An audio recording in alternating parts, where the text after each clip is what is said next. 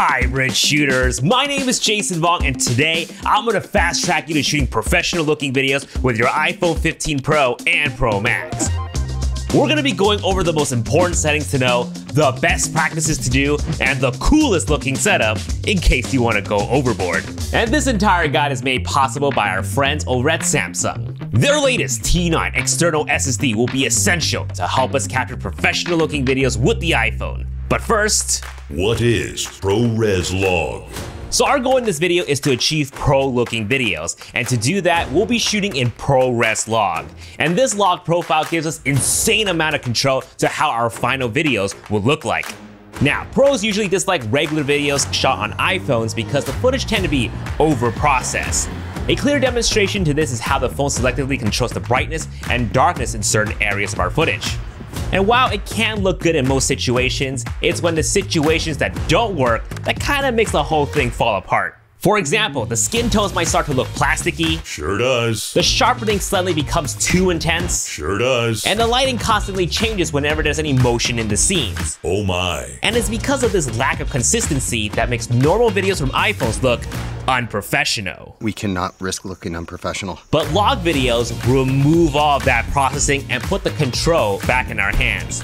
At first, log videos look flat and dull, but there are actually a ton of data hidden underneath the pixels that we can extract from to push and pull the colors of our footage to achieve a certain style. Here's a great analogy. Think of picking up a basic pack of crayons with different colors, red, blue, green, yellow, etc. When you're shooting a regular video, the iPhone uses a limited set of crayons to represent the colors it captures.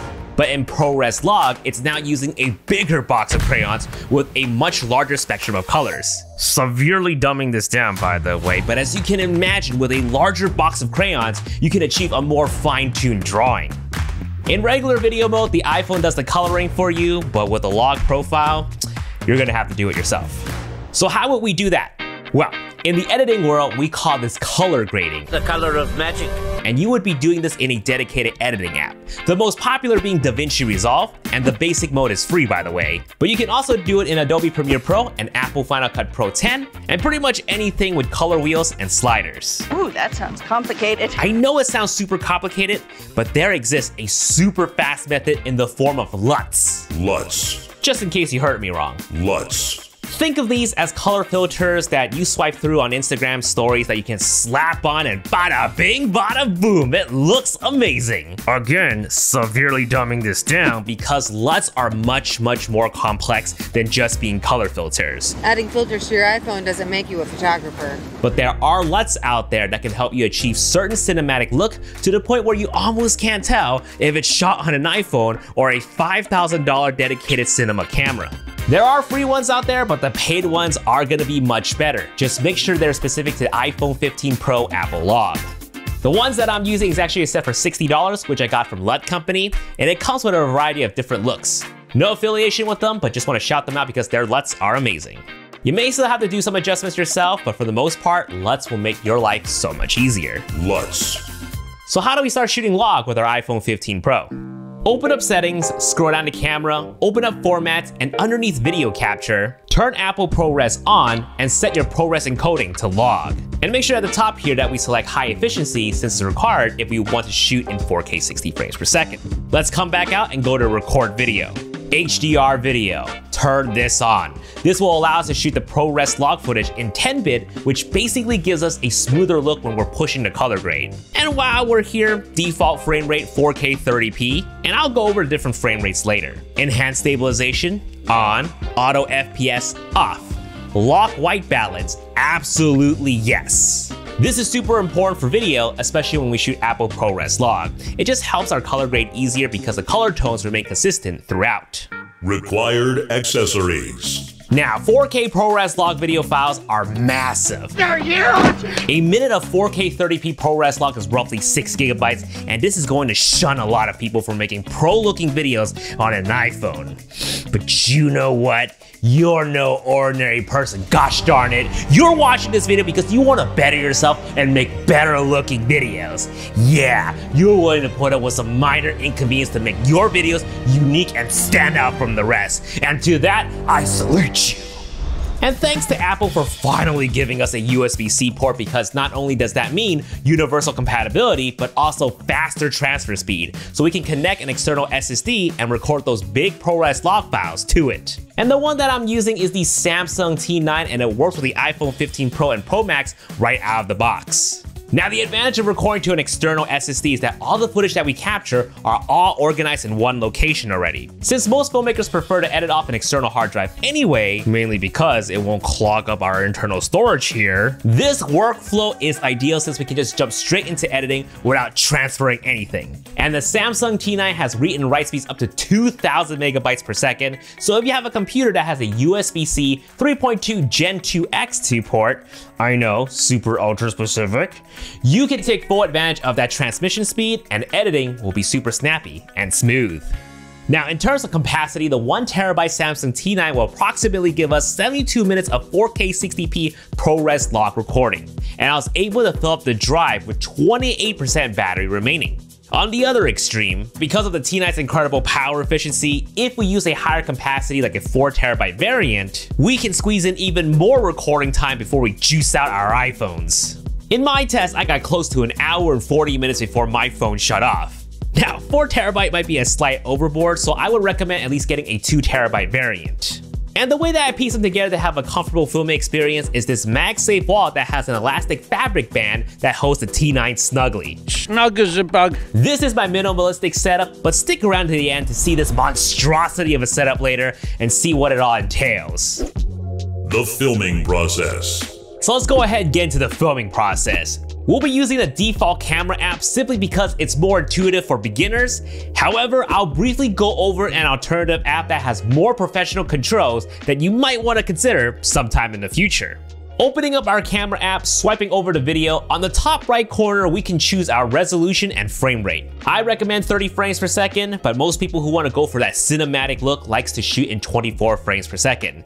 But in my opinion, it actually looks pretty awful from phone cameras for whatever reason, unless you use an ND filter. Otherwise, shooting 24 frames per second without an ND filter with your iPhone, it's gonna look really choppy. Sure does. Whenever I want a clip to be in slow motion, I would shoot 60 frames per second and slow it down by 50% in the editing app. The iPhone does have a slow motion feature, but sadly it does not work with ProRes log. Same goes for cinematic mode, so we'll ignore that. Over on the left side, this is where we would toggle on ProRes log, and you'll notice that we get a prompt that says it's not supported at 4K 60p. And that's because we would need to plug in an external SSD for this to work, because again, of that massive file size. Next to the ProRes log option is the exposure compensation, and I would set this to -0.7. Typically for log profiles on any cameras, we would be overexposing to like 1.7 at least. But with iPhones, they tend to go a little overboard and we could lose a lot of details in our bright areas when that happens. So it's best that we keep it slightly underexposed. When in doubt, expose for the bright areas. In darker scenarios though, like nighttime footage, I would revert this back to 0.0. Otherwise, the footage will look too dark and too grainy. While you're filming, you can also tap and hold to lock your exposure and focus. And this is particularly helpful when you're doing these types of review shots where you slide out from a wall and into a grand scene. This prevents the focus and exposure from jumping all over the place and giving us a more cleaner cinematic motion shot. Now, while I think the stabilization when shooting 4K videos is already pretty good, there might be times where you might want some extra stabilization. And you can do this with action mode, which is located right next to the resolution option. This is particularly helpful in really shaky scenarios, but just keep in mind the resolution will drop down to 2.7K. Lenses. Now, it's a good idea to utilize all the lenses available to you to capture a variety of different shots. For every scene that you're trying to shoot, try to get it in threes: a wide, a medium, and a close-up, which would be 0.5x for wide, 1x, 2x for medium, and 3x for close-ups if you have the iPhone 15 Pro, or the 5x if you have the iPhone 15 Pro Max. Having a variety of different angles will make your editing life so much easier. In fact, using the same principle, try to capture a beginning, a middle, and an end to your scenes. For example, I have a wide establishing shot of this band playing, and I also have close-ups of them playing their individual instruments as well as their facial expression. I even did a little orbit around them with action mode just so we can see the audience reaction. And right before they wrap up, I got this epic medium-ish shot of them ending their song. Having a complete sequence just helps make your editing life so much easier, and it just feels good for the viewers to watch. Sure does. Now, speaking of lenses, you may have heard this before, but it's highly recommended that you don't pinch to zoom. What we will be doing is digitally zooming into our pixels, making our videos look fuzzier. Each of these options here on the screen uses one of the dedicated cameras on the back to their fullest potential, so we're getting the best quality possible. Jason's bonus bits. So here are some extra settings that I think will help make the process a lot easier. Going back to settings and camera option again, we will toggle on some of the preserve settings feature. This is so the camera does not reset to its default settings every time we leave and reopen the app. So camera mode on. This just means if you were on video mode before, it would just bring up video mode again when you launch the camera app. Macro control on. I highly recommend this to be on because it can get incredibly frustrating when it auto switches to macro mode whenever we get too close to something when framing our shot. But don't worry though, it will still bring up the macro option when it detects an object being close to the camera, so we can just toggle it on if we need to. Moving on, exposure adjustments on. This just keeps our -0.7 exposure setting on the camera app. And lastly, toggle the ProRes option here. Come back out underneath composition, turn on grids and levels. These will significantly help you frame up your shots better. Alternative app. All right, let's talk about the Blackmagic camera app. This is a free alternative app that a lot of filmmakers are loving right now with the iPhone 15 Pro. Not only does it have a lot more manual control over the default camera app, but you can record smaller ProRes LOG files. Simply head to the settings tab, codec, select HEVC, resolution 4K, and color space Apple Log HDR. Now, while this does allow you to record more of your ProRes log files, including 4K 60p onto your iPhone internally, I would still recommend using an external SSD like the Samsung T9, just because of the advantage of housing all the footage in one place and being able to take it to your computer and start editing right away. Let's go to work. So in settings, scrolling down to media, save clips to, files, we can choose Samsung T9 as our recording destination. By the way, you can also shoot in ProRes LOG and preview what your footage looks like with your favorite LUT. You can load the LUTs into the hard drive, connect it to your iPhone, then go to your settings, scroll down to turn on display LUTs, and in the LUT selection, you can import it from your drive. On your shooting screen, hit the first icon here, find the LUT icon below, and turn it on. This is one major advantage of using this app over a default camera app. However, the default camera app does have its own advantage. For example, it has a much more smoother and more seamless zooming experience when you switch between the different lenses, whereas the Blackmagic camera app, it feels more jarring. Ooh, that is jarring. And if you have an Apple Watch, the default camera app can send a wireless visual transmission to your Apple Watch so you can monitor yourself and trigger recording at the same time. So a bit of a pros and cons between the two apps, and the Blackmagic one can get a little overwhelming, so I would suggest to start with the default camera app first, since you might already be used to the UI. And then once you're more comfortable with producing content shot on ProRes LOG, you can start to transition over to the Blackmagic camera app. The coolest rig setup ever. All right, so we covered a lot about the filmmaking process, but what if we want to take it further beyond by including audio, supplying constant power to the phone, or even cooling it for long shoots? Well, this is where a cage setup like this comes in handy. It's an impressive cage. Just by using a cage, we already will get a much better filming experience, especially by adding handles, we have better stability. And the cages that I'm using are from Smallrig. Just make sure to pick up the regular mobile video kit if you have the iPhone 15 Pro, or the Brandon Lee edition if you have the Pro Max. With the cage, we can now move the Samsung T9 SSD to the top, and we free up the back of the phone to attach either a MagSafe battery pack to charge our phones during downtime, or even attach a MagSafe fan to help cool the phone down faster in hotter environments. By the way, all the accessories are listed in the description box below. To power the fan, I connected the NPF battery with an adapter mount, or you can just simply use a battery bank.